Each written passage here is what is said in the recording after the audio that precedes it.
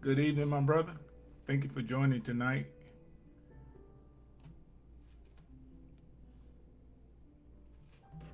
Good evening, LaShawn and Webster. God bless. Praise the Lord.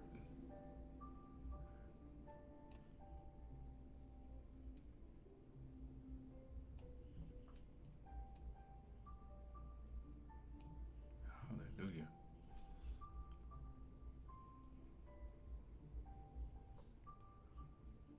Yes, Lord God. We're going to get started in just a moment. Just getting a little thing set up here.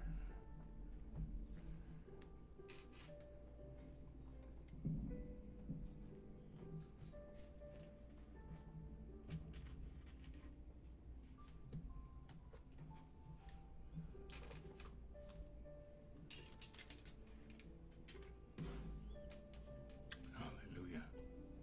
Thank you, Lord. Thank you, Lord. Thank you, Lord.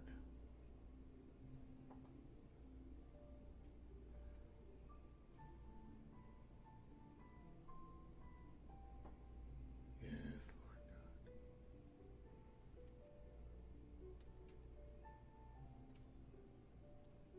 Thank you, Lord Jesus.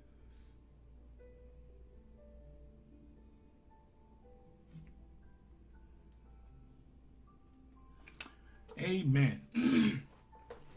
Let's open up in a word of prayer. Thank you again for joining tonight. We missed last week. Had a memorial to go to on last week, Tuesday. Had a wonderful time there. And tonight we're going to get into the Word of God, the same lesson we had started a week ago, talking about a judgmental, critical mind, what we discussed before, about how so many people are so quick to judge one another without examining themselves to see their own faults that they have, but they're quick to find fault in someone else. So we're going to go right in the word of prayer. Gracious God, our Father, I thank you for another opportunity to share your word. We pray tonight, God, that something be said or done that will inspire, edify, build us up in our faith to trust you, Lord God. Purify our thoughts and our actions. Help us to lay aside every weight of sin, everything that hinders us from receiving this word tonight, oh God. We bind the strong man. We bind every demonic activity, every assault, every attack of the enemy comes against your people, God. From hearing this word tonight, oh God, and help us to be focused on you, Lord God, to lay aside, Father, everything that would distract us from right now, God, at this moment, and that we will have a clear conscience to hear from you, Lord God, a rhema word that will help change, challenge, provoke, inspire, edify, build us up in our faith, to trust you and to grow in grace and in the knowledge of who you are. And I thank you, Lord God, that you lead us in victory as we walk by faith and not by sight. In Jesus' name, amen. Amen. Amen. Praise the Lord. Again, thank you again for joining in tonight. It's an honor and a privilege to still be going on teaching the Word of God. Been over a year now I've been doing this, and I just sometimes just get amazed because I remember back in my younger days I was not dependable when it came to doing things that I would start things but never finish. I would always start out a task but never complete the task because either I got bored or I just decided I just didn't want to do it. But when God leads you to do something for the kingdom of God, it goes beyond your natural reason, your own desires, and it causes you to find yourself engulfed in the truth of God's word to bring you to an understanding of the importance of the call upon your life that is not about you, but it's about Him being glorified in you and through you. So I pray that you be lifted up in your faith tonight, oh God, to keep standing on the word of truth, trusting God and His ability to keep you steadfast in faith, unmovable, always accelerating, abounding, achieving the goal that God set before you to achieve in your life as you walk in truth and righteousness. I was looking at a website I use a lot. It's called gotquestions.org, gotquestions.org. And in this passage, it has a definition, also a description of what does it mean to judge not lest you be judged. And it says, as the scripture says in Matthew chapter 7, verse 1, it says, judge not that ye be not judged. Judge not lest ye be not judged. And it says, judge not lest you be judged is a snippet from Christ's great Sermon on the Mount in Matthew chapter 5, verse 3, and Matthew 7, chapter verse 27. It says in Matthew chapter 7, Jesus turns to the topic of judging others. Sadly, the passage is one of the most misunderstood and misapplied teachings in the scripture by believers and non-believers alike. In this commentary on Matthew, Stuart Weber gives this excellent summary of the correct meaning of Matthew chapter 7, verse 1. Do not judge others until you are prepared to be judged by the same standard. I love the way they define that. Do not judge others until you are prepared to be judged by the same standards. And then you exercise judgment towards others. Do it with humility. And that's in the Holman New Testament commentary. When Jesus said, judge not lest you be judged, he wasn't issuing a blanket rule that people are never to judge others.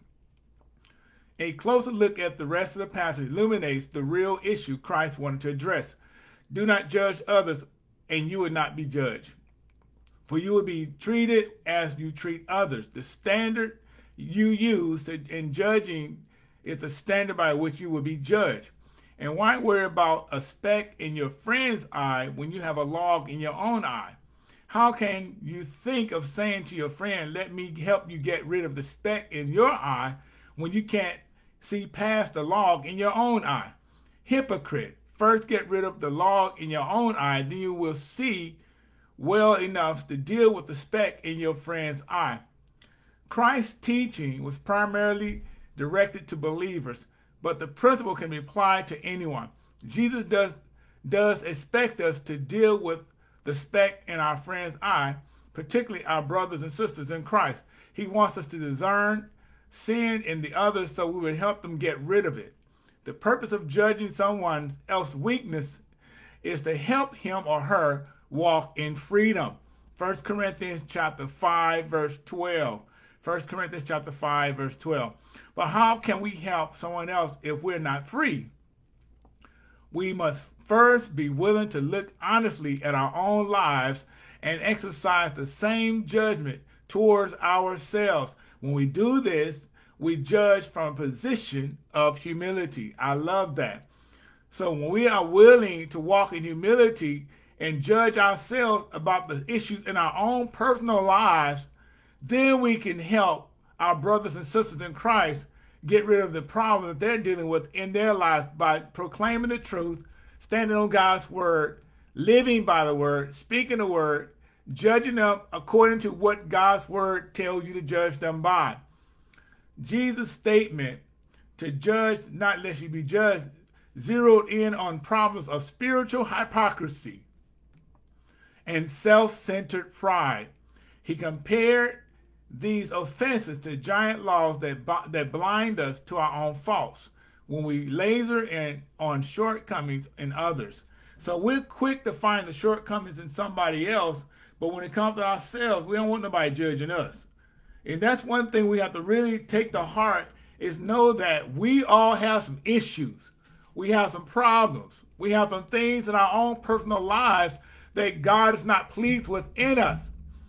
In order to be able to allow God to purge us from our sinful activities or sinful behaviors, we must be willing to allow the Holy Spirit to judge us by the truth of God's word, to begin to perfect our hearts and our minds, that our thought life would change and be conducive to the mind of Christ. Without humility, we're hypocrites, because if you're trying to judge somebody else and you haven't judged yourself, he said you're going to be judged with the same standards that you judge someone else. So one thing about, we talked about a judgmental and a critical mindset and all those different things. And that's the problem with people in the body of Christ. We have problems in ourselves, but we don't want to deal with our own problems. We'd rather deal with somebody else's issue. And that's what Jesus was talking about, that, hey, you can't be judging anyone else based on what they're doing if you can't fix your own self first.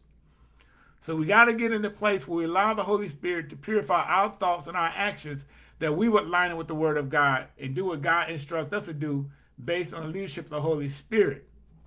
Amen.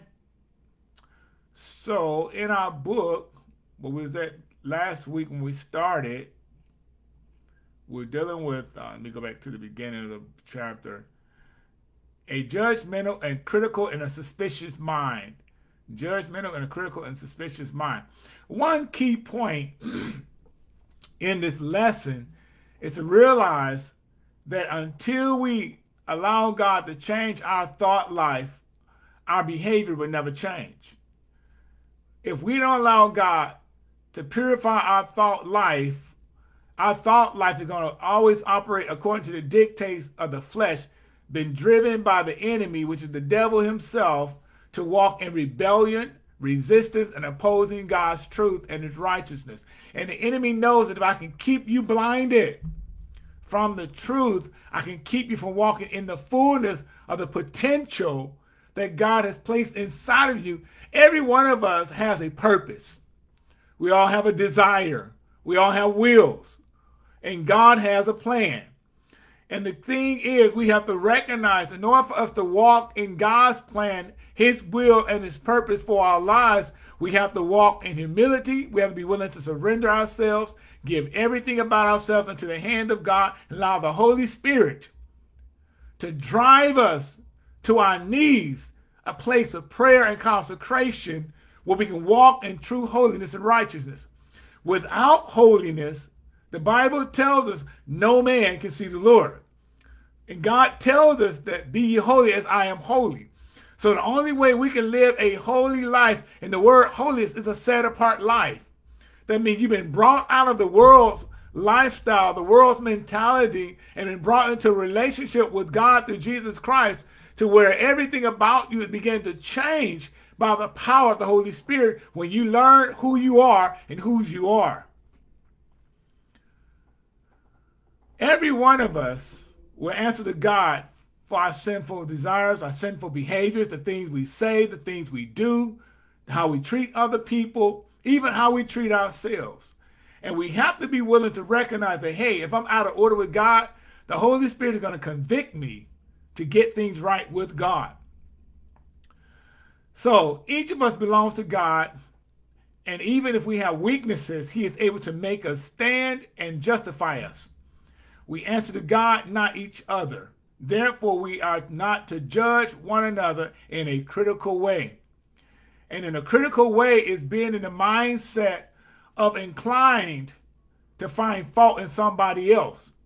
So I'm looking for the error in your ways. I'm looking for how you present yourself. I'm looking at how you dress, how you carry your behavior. I'm looking at all these different things about you to criticize you.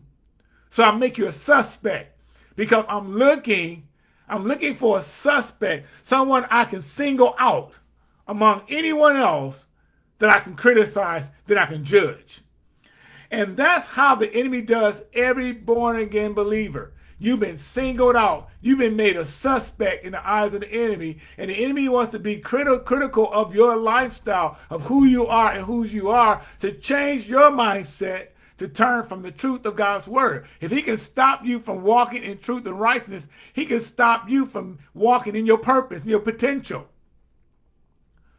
The devil stays very busy assigning demons to place judgmental, critical thoughts in people's minds. That's a very key point and a vital point to recognize your adversary. You got to know your enemy. In this spiritual battle, the battlefield of the mind, you got to identify what enemy am I faced with today? What enemy is attacking me? What is influencing me? What is driving me? And when you recognize that the driving force that's not of God is coming against you, against your relationship, against your job, against your finances, against your health, when you identify what spirit it is that's coming against everything that God has given you to destroy, to kill, and to minimize who you are, then you would know how to fight your enemy based on the word of God. One thing is very important to know that, hey, we cannot fight the enemy in our own strength. We only can fight the enemy with God's word. That's why you got to get in the word of God and get the word inside of you, where that word comes out of you at the right moment and the right opportunity. When the enemy comes to attack you, you will be able to defend yourself with the word of God. Amen. Amen. Many problems in our lives become bigger than what they really are because we don't allow God to change our thought life. Just like, for example, when someone comes to you and they tell you, hey, you're nothing, you're worthless, you're never going to amount to anything, you have a track record like your daddy or like your mama, ain't never going to do anything good, could always be in and out of jail, going to be on drugs, going to be an alcoholic, going to be a pervert, all these different things, the negative stuff that they feed you. You have a choice to receive those thoughts projected towards you from their conversation or to cast those thoughts down. And many times we entertain people's conversation that minimize your character. And the most important thing as a believer is to know that you must walk as a person of integrity and of character.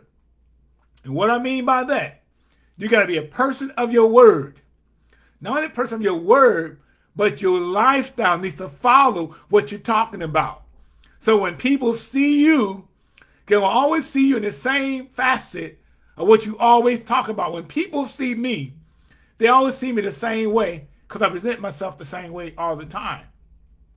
Not saying I don't sin because I'm not perfect. We're living in human beings. We're human beings. We live in a body, and this body gonna sin. But the spirit inside of you does not sin, which is the Holy Spirit. But the fleshly nature is always going to sin because it's born in sin. And when you recognize that, hey, until I change my thought life, my actions won't change, then I need to examine my mindset. What is going on in my mind? A lot of people lose their mind is because they think on negative thoughts. They think of failure. They think of belittling themselves or let others belittle them. They're confrontational.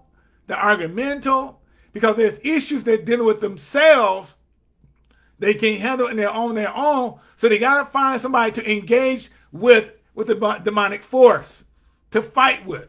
And that's what the enemy does. He looks for a person who's vulnerable, who's not prayed up, who's not consecrated. He looks for an individual who don't know who they really are in Christ to tear you down.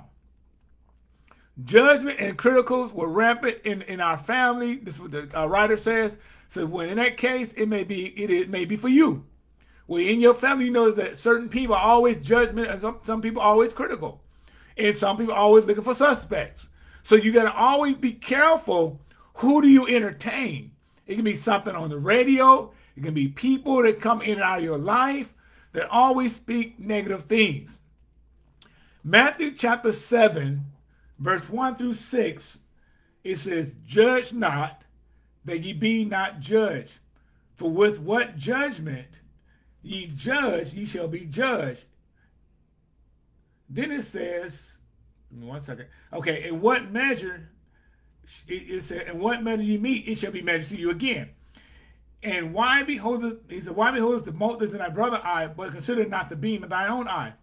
Or how wilt thou say to thy brother, let me pull the mote out of thine eye, and behold, a beam is in thy own eye? Thou hypocrite, first cast out the beam out of thy own eye, and then thou shalt see clearly to cast out the mote in thy brother's eye. Give not that which is holy unto dogs, neither cast ye pearls before swine, lest they trample under them under feet, and turn again and rend you.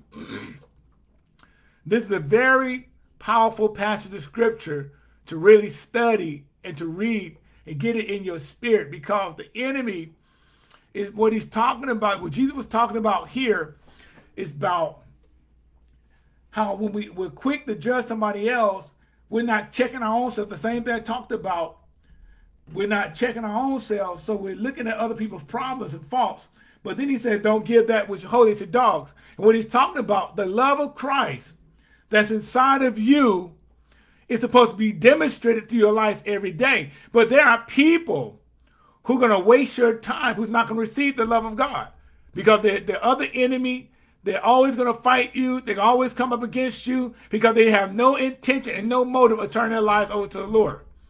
So when you find people like that, you still have to demonstrate the love of Christ, but don't be quick to give your pearls or the things that God bless you with to them, because he said they'll turn on you. And that's how people are in the body of Christ. They're quick to turn on each other when things don't go the way they expect to go.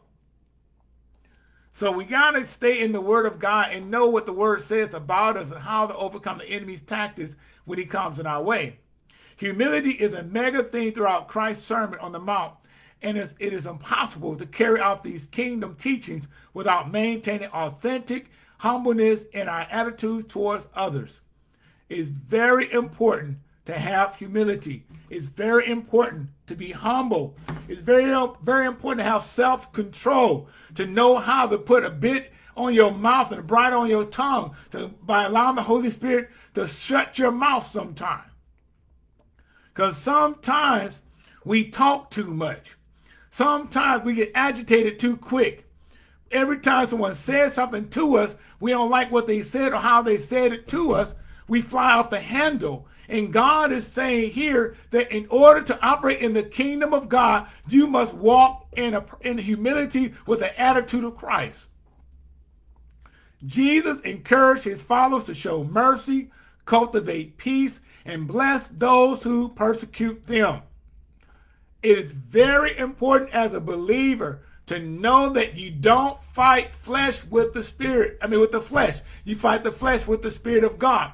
Because when you're trying to fight a spiritual battle with the fleshly desires, you make things worse than what they were in the beginning. The only way to overcome the enemy is to get in the spirit. So when the enemy comes against you, you must learn how to go into a place of prayer within yourself and allow the Holy Spirit to purge in your heart the ideas and the thoughts of retaliation. Because we're quick to give in to the enemy when we're upset. And we have to have control, because you don't have control over your attitude. When someone ticks you off, you're going to respond the way they came at you. I remember back when I was younger, in my teenage years, even my young adult life, I had a bad temper. You said something to me wrong, I would pout. I would get upset. I would hold it in. I would never say nothing until I got really to the full capacity of bubbled up with anger. And then the wrong person come on at the wrong time, I let them have it. And God had to teach me how to get out of the place of having anger controlling my attitude, and allow the Holy Spirit to control my attitude.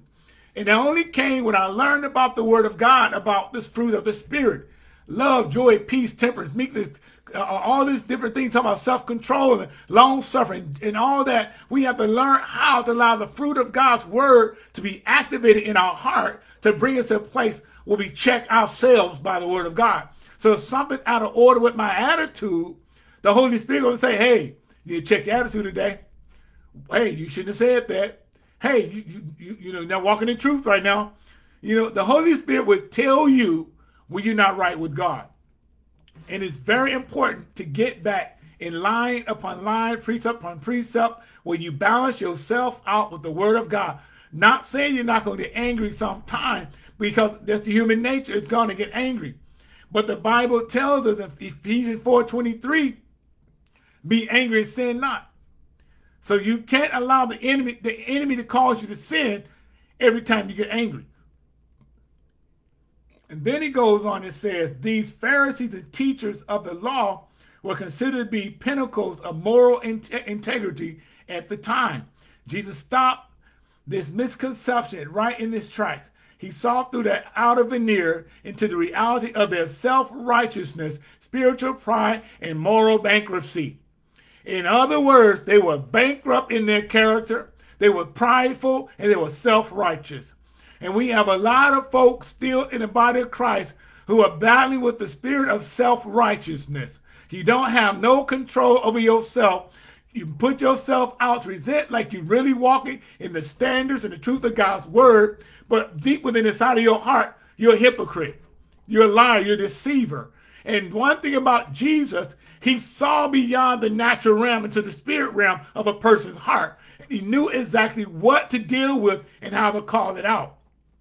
You and I as believers, we must know how to recognize a self-righteous spirit, a prideful spirit, and when a person is morally bankrupt, and know how to deal with that spirit with the word of God by the Holy Spirit. Jesus challenged the people not to retaliate when someone wronged them. Matthew chapter 5, verse 39. Matthew chapter 5, verse 39. In the English Standard Version says, "But I say to you, do not resist the one who is evil. But if anyone slaps you on the right cheek, turn to him the other also." So he taught his disciples that, hey, retaliation is not the answer. To love their enemy and to pray for those who persecute them in verse 44. To model themselves after their heavenly Father's perfection, verse 48. And to forgive those who sinned against them, Matthew chapter 6, verse 14 through 15. So it says in Matthew chapter 6, verse 14 and 15, "For if you forgive others their trespasses, your heavenly Father also forgive you. But if you do not forgive others their trespasses, neither will your Father forgive your trespasses." And it's very important to know that the only way we can walk in truth and righteousness is identifying the issues and the problems I'm dealing with in my life and allow God to deal with it. So even when people wrong me, I'm not going to retaliate to them with the same response. I'm going to come to them in love and allow the love of God to shut the voice of the enemy. A faithful servant of God will see himself as accurately as he sees others.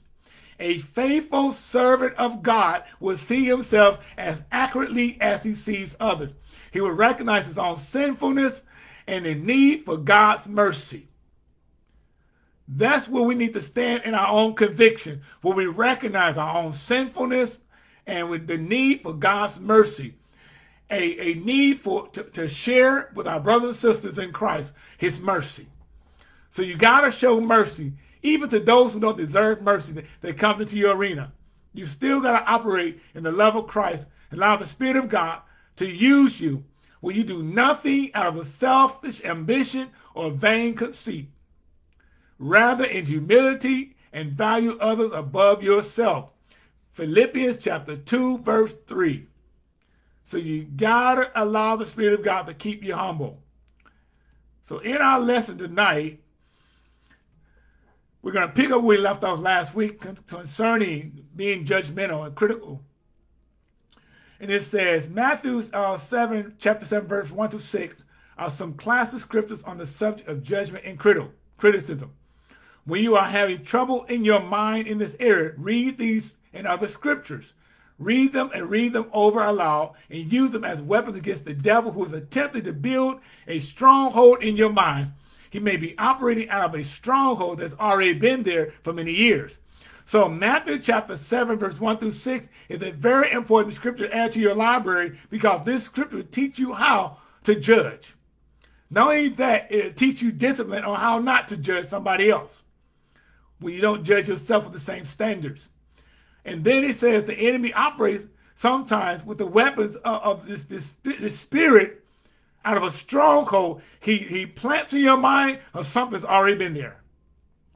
And many people in the body of Christ operate out of a stronghold every day, and they don't recognize that it's the enemy that's using that stronghold to keep you from advancing in the kingdom of God.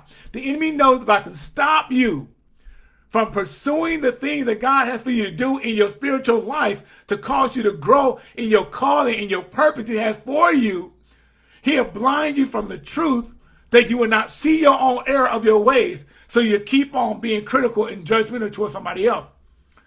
So the scripture says, do not judge and criticize and condemn others, so that you may not be judged and criticized and condemned yourself. For just as you judge and criticize and condemn others, you will be judged and criticized and condemned in accordance with the same measure you use to deal out to others. It will be dealt out again to you. So what you reap is what you're going to sow. So if you sow, you're going to reap. You reap, you're going to sow. So if I sow corruption, I'm going to reap corruption. If I sow malice, I'm going to reap malice. If I sow love, I'm going to reap love. If I sow gentleness and peace, I'm going to reap gentleness and peace. So whatever I sow out of my life is what's going to come back to me. So if I sow into somebody else's life, whatever God tells me to do, God says you're going to reap the same benefit of what you sowed. Sowing and reaping does not apply only to agricultural and financial realm. It also applies to the mental realm. We can sow and reap an attitude as well as a crop of investments. So if I sow to my mental attitude the righteousness of God's word, his truthfulness, guess what's going to happen? The attitude is going to change in me. I'm going to have the mind of Christ. My responses and behavior begin to change as I walk by faith and not by sight. One pastor I know often says when he hears that someone has been talking about him in an unkind or in a judgmental way, he asks himself, are they sowing or am I reaping? Many times we're reaping in our own lives what we have previously sown into the life of another. So in other words, sometimes when people are judging and criticizing you, you need to ask yourself a question. Am I reaping or am I sowing? Are they sowing into my life and I'm reaping what I sowed, what they sowed? Or am I reaping something that I sowed and what I had put out in my own life at one time or another? So I have to be careful of what's happening in my life with the law principle of sowing and reaping. Because if you sowed corruption in your past life before you came to Christ, guess what? There's still consequences. God still shows you mercy. He still gives you compassion, but there's still judgment comes upon our lives because of the previous relationship. And there are some people now are still reaping from what they sowed years ago, but yet God gives them the grace to carry them through the judgments. Not only that, he used it as a tool to build you up in your faith and to build your character and to build your identity. So what we sown in our past lives, you may be a drug addict, prostitute, pimp, liar, thief, doesn't matter what it is. You're still going to reap what you sow. It's a natural law that's in the world, the principle of sowing and reaping. So you're going to sow, you're going to reap what you have sown throughout your life. But because of God's mercy, he shows you mercy, he carries you through it all, and he perfects everything that's concerning your life. And not only that, the most important thing, he forgave you. He forgave us of all our sins and our iniquities. He did not held anything against us that we've done in the past. He washed us in the blood of the Lamb. And because he washed us in the blood of the Lamb, we have been cleansed and sanctified by the Holy Spirit through the blood of the Lamb. So why do you stare from without at the very small particles that's in your brother's eye and do not become aware of and consider the beam of timber that's in thy own eye? This is the Amplified version. Or how can you say to your brother, let me get the tiny particle out of your eye when there's a beam of timber in your own eye? You hypocrite, first get the beam of timber out of your own eye, and then you will see clearly to take the tiny particle out of your brother's eye. The devil loves to keep us busy. The devil loves to keep us busy, mentally judging the faults of others. That way, we never see or deal with what is wrong with us. The devil loves to keep us busy judging somebody else. And we have to be careful when I begin to judge somebody else of what I feel, what I think about them, because you're condemning yourself. We cannot change others, only God can. We cannot change ourselves either, but we can cooperate with the Holy Spirit and allow him to do the work in us. Step one to any freedom, however, is to face the truth the Lord is trying to show us. In order for us to change from a judgmental and a critical and a suspicious mindset is to face the truth that we all have some problems, and to be willing to allow the Holy Spirit to deal with the issue in your life. When we have our thoughts and conversation on what is wrong with everyone else, we're usually being deceived about our own conduct. That's a very great point. When we have our thoughts and conversation on what is wrong with somebody else, we are usually being deceived by our own conduct. Therefore, Jesus commands that we are not to concern ourselves with what is wrong with others when we have much wrong with ourselves. Allow God to deal with you first, then learn the scriptural way of helping your brothers grow in the Christian walk. So allow God to deal with the issue in your life, and then God will give you wisdom, give you understanding. He will lead you on how to be spiritually helpful to your brother or sister in their Christian walk. Matthew chapter 7, verse 6, do not give that which holy, the sacred thing, to dogs, and do not throw your pearls before hogs, lest they trample upon them with their feet and turn and tear you in pieces. I believe the scripture is referring to our God-given ability to love each other. If you and I have the ability and command from God to love others, but instead of doing that, we judge and criticize them, we have taken the holy thing, love, and cast it before dogs and hogs and demon spirits. We have opened a door for them to trample on holy things and turn and tear us into pieces. That's what the enemy does. When we don't operate in love, we give our power over to the enemy and the demonic forces to come and wreak havoc in your life and cause confusion in your life. The reason why so many people in the body of Christ gets confused, they have mental torment, they can't sleep, they're restless, is because you open up a breach for the enemy to come into your life to wreak havoc in your life. And when you recognize what it is, then you need to bind the strong man and cast that spirit out and loose the power of the Holy Spirit into your heart, into your mindset, to strengthen you and empower you to bring you back to the place of right standing and right relationship with God. Amen. Hallelujah. So our writer says, when I became pregnant with our fourth child, I was a Christian, filled with the Holy Spirit, called into ministry, and a diligent Bible student. I had learned about exercising my faith for healing. Yet during the 3 months of pregnancy, I was very, very sick. I lost weight and energy. I spent most of my time lying on the couch, nauseated, and so tired I could barely move. This situation was really confusing to me since I had felt wonderful during my other 3 pregnancies. I hadn't known much about God's word then, even though I was in church, and did not actively use my faith for anything. Now I was very familiar with God's promises, and yet I was sick, and no amount of prayer to God or resisting the devil was removing the problem. How many times have you felt like that? You know God's word, you got faith in God's word. It's like the more you pray, the worse things get in your life. And God knows what's going on in our lives. And sometimes when we're praying, it seems like God is an answer. God will answer. He answers his own timing.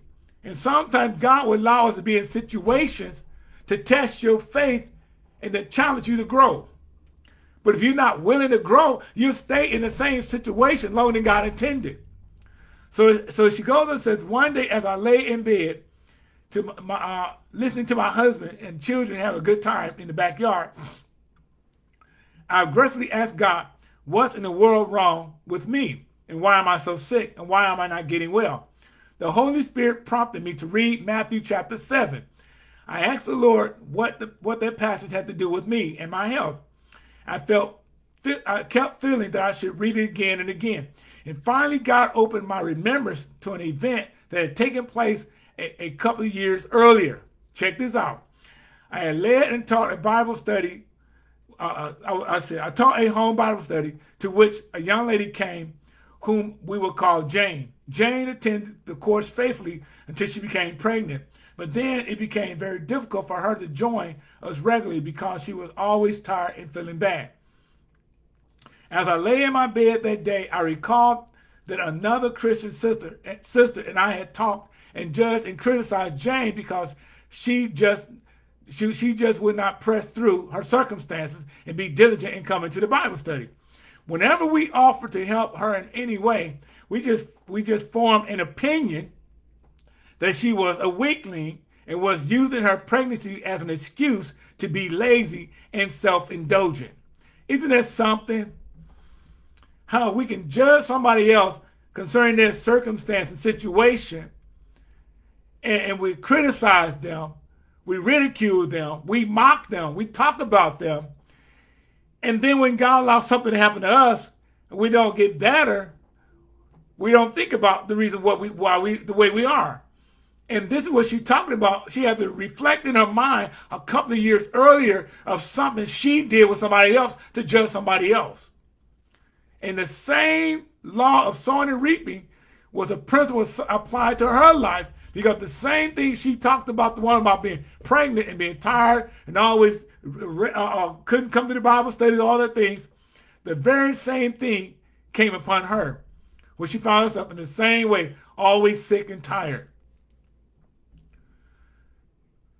So she said, we just formed an opinion that she was a weakling and was using her pregnancy as an excuse to be lazy and self-indulgent. Now I was in the same set of circumstances that Jane had been in 2 years earlier. God showed me that although I had been healthy during my first 3 pregnancies, I had opened a huge door for the devil by my judgment and criticism. You hear that? We open the door when we become judgmental and critical towards somebody else. I had taken the pearls of a holy thing, my ability to love Jane, and thrown it before the dogs and hogs, and now they had turned and were there tearing me in pieces. I can tell you I was quick to repent, and as soon as I did, my health was restored, and I was fine throughout the remainder of my pregnancy. That is so powerful, because the key, when you recognize that you opened up the breach, you opened up a door for the enemy to come into your life, to wreak havoc in your life, to rip you to shreds, is to get to the place of identifying what the issue is, repent of that thing, and watch God restore you. From this incident, I learned an important lesson about the dangers of judging and criticizing others. I would like to be able to say that after that experience, I never made another mistake of that nature, but I am sorry to say that I made many such mistakes since then. Each time God had to deal with me, for which I am grateful for. So we got to get to a place we recognize, hey, you know what? I was judgmental. I was criticizing somebody else, and repent of that thing, and let God purify your thoughts and your actions.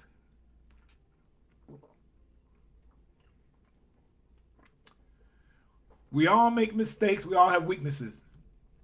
The Bible says that we are not to have a hard-hearted, not to be hard-hearted, or have a critical spirit towards each other, but instead to forgive one another and show mercy to one another, just as God, for Christ's sake, has done for us. Ephesians chapter 4, verse 32. Ephesians chapter 4, verse 32.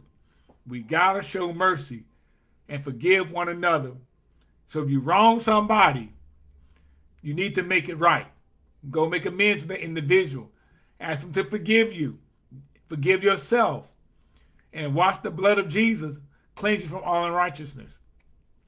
1 John 1:9, 1 John 1:9 says, we confess our sins. He is faithful and just, forgive us our sins, and to cleanse from all unrighteousness. Therefore, you have no excuse or defense or justification, O man, whoever you are who judges and condemns another.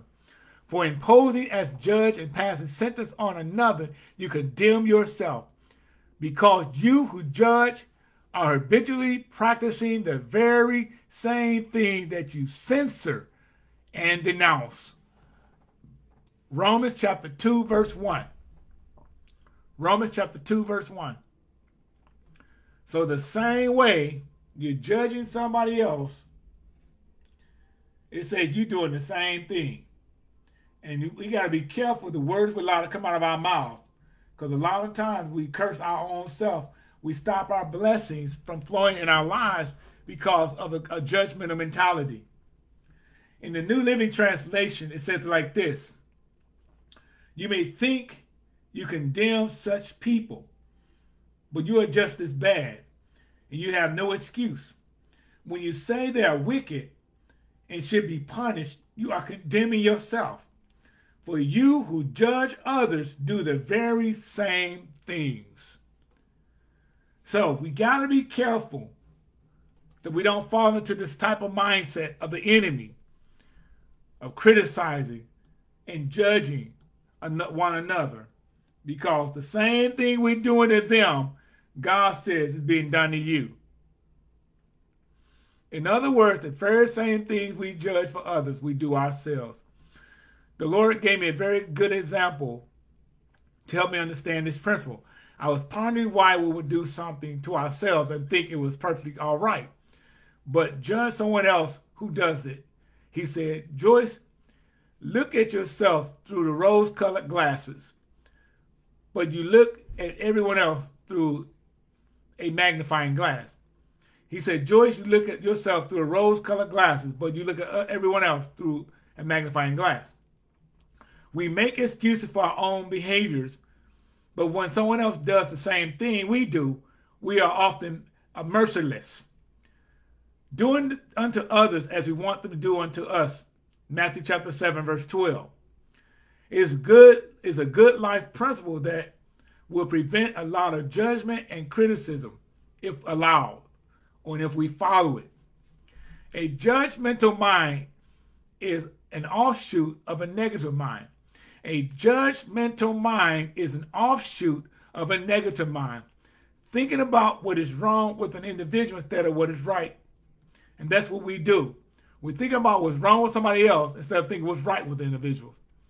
So be positive, not negative. Be positive and not negative. Others will benefit, but you will benefit more than anyone else when we be positive and not negative. And that's one thing God had to deal with me a long time ago myself, is being negative towards other people. Try to always see the good in somebody else. Even if you know that person is a person that always keep up trouble, you know that person always Confucius, a person always like to be argumentative, all these different things that they do. He says, allow yourself to always try to find the good in somebody else and be merciful and compassionate, because it could be you in their shoes. But because of the grace of God, he covered you, he protected you, he shielded you from the very same thing that someone else is going through in their life. Amen. Guard your heart. Guard and keep your heart with all diligence, and above all that you guard, for out of it flows the springs of life. So it's very vital to our Christian growth and our Christian walk and our maturity level is to learn how to guard our hearts. Because when you guard your heart, you allow the Holy Spirit to govern, guide, and lead you in the way of truth, the way of righteousness, to perfect the things that concerns you. In the New Living Translation, it says it like this. Guard your heart above all else, for it determines the course of your life. Guard your heart above above what? Over everything that goes on that matters in your life. Guard your heart above it all, for it determines the course of how your life is going to go. If you don't guard your heart, the enemy will determine how your life is going to go. And that's what God is trying to warn us tonight, the importance of guarding our hearts. Because when you guard your heart, You won't have a judgmental mindset towards other people. You won't be critical towards other people. You won't make them suspects. You won't be negative. You will always be a person that's want to be confrontational, argumental, always putting folk down, backbiting, gossiping, all these different things. And what he says, when you guard your heart, these things will have no power over you. But the Holy Spirit inside of you will lead, guide, and govern and direct the course of your life in the way God has set before you to walk in truth, and to walk in integrity, to walk in character, to walk in righteousness, to walk upright with God. And it's very important to recognize when you look in the mirror, what do you see? When you look in the mirror, what do you see? Am I seeing Christ revealed through me, or am I seeing the enemy revealed through me? Because one or the other is going to reflect an image in your life. And it's up to you to determine which image is going to choose the course of my life. The enemy or God. And I have to make a decision in myself that I will walk in righteousness every day. I will grow in grace. I will study the word of God. I will get the word inside of me. I will allow the word to sprout roots in my heart, to change my thought life, change my actions, change my attitude, change my conversation. Because we cannot go to heaven with all this garbage in your heart. We got to allow the Holy Spirit to begin to cleanse us from all unrighteousness, to cleanse us from sin and iniquity, and to sanctify us by the power of the Holy Spirit through the blood of the Lamb. Amen, amen. I want to thank everyone for tuning in tonight. We're going to continue this on next week. I pray that something has been said that will encourage you to get in the Word of God. If you don't have this book, get this book, The Battlefield of the Mind. I tell you, when you read this book is going to make you think. Not only going to make you think, it's going to challenge you to change your thinking. Because one thing about God's Word, He's not going to speak a word to you that's not going to bring conviction. When God speaks His Word into our lives, He convicts us with a purpose to change us. But sometimes we get convicted and we run away from God and go deeper and deeper into our sinful nature. But God's Word will bring conviction by the power of the Holy Spirit, will bring you to repentance. And when it brings you to repentance, it brings you back to the right relationship with God. So again, I thank you for joining tonight. Lord God, I thank you for this word. I pray that something has been said or done, God, that will inspire, encourage us to study your word, to know who we are and whose we are, the life we're living, to examine our hearts, to see, Father God, the things in our heart that's not of you, and allow you to purge it out of us. Purify us, oh God, by the fire of your Spirit, and allow us, oh God, to be transformed from the mindset of the world to the mind of Christ on a daily basis, that we guard our hearts, oh God, and be careful of what we entertain and who we entertain in our lives, that we're not allowed to feed negative spirits into us, oh God, but that we'll be on guard to stand against the wiles of the devil. Help us to be clothed in the full armor of God as we stand on your word and decree your word over ourselves, over our family, over our children, God, that we walk by faith and not by sight in the promises of your word, and being daily clothed in the Lord Jesus Christ. And I thank you in Jesus' name. Amen. If you don't know the Lord and Savior tonight as your personal Savior, I want you to pray this prayer with me. Heavenly Father, I'll ask you to come into my heart, forgive me for my sins, wash me in the blood of the Lamb, and be my Lord and Savior, and fill me with the Holy Spirit to be a witness for you. In Jesus' name I pray. Amen. If you prayed that prayer, welcome to the family of God. The whole host of heaven rejoices over one sinner that came to the Lord than the 99 that's already been there. So I pray that you stay encouraged. Keep the word in your heart, in your mouth. Speak the word over your families. Speak the word over your children. Speak the word over yourself, over your health, over your mindset. Because anything the enemy brings against you does not have power to attack you until you give it the power to do so. And one thing about it, we can entertain the thoughts of the enemy or we can reject the thoughts of the enemy. And I guarantee when you reject his thoughts, you will live a fruitful and abundant and a bountiful life in the presence of the Lord. God bless you. May you all have a great night. Stay excited about Jesus. Know that Jesus loves you. And I love you too. Until next week, share this video with someone else. And I pray that it continue to inspire somebody else to hear this word as well, to change their thinking and cause their lives to be transformed, to be more like Christ. Have a good night. Shalom. Peace be unto you.